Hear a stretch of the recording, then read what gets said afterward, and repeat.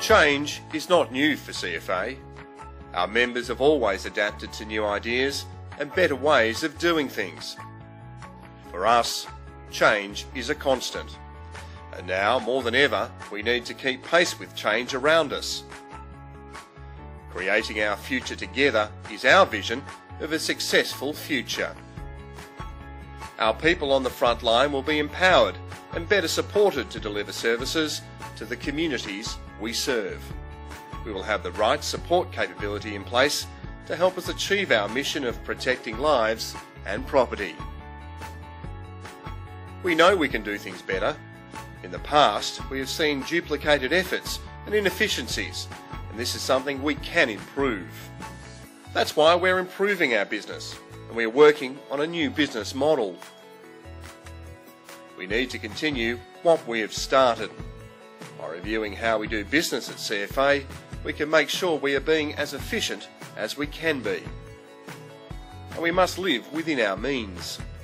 Our funding model is clear, and we must work in a more sustainable way. These measures will support a sustainable, reliable and efficient CFA.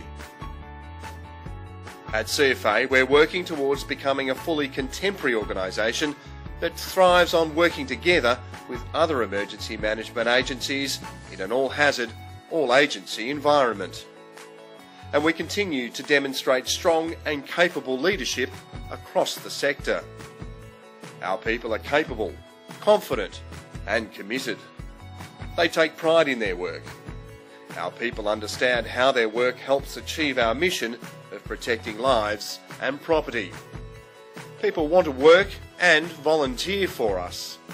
There is a clear line of control and chain of command, and the community, business and government have confidence in us. At CFA, we do not work alone. We are part of an emergency management sector. Creating our future together is our approach to a more sustainable and efficient CFA and incorporates 5 key areas: our strategy, our leadership, our culture, our structure and our business improvements. Over the coming weeks, we will explore each of these areas in greater detail. You'll be hearing more from us soon about our culture and values.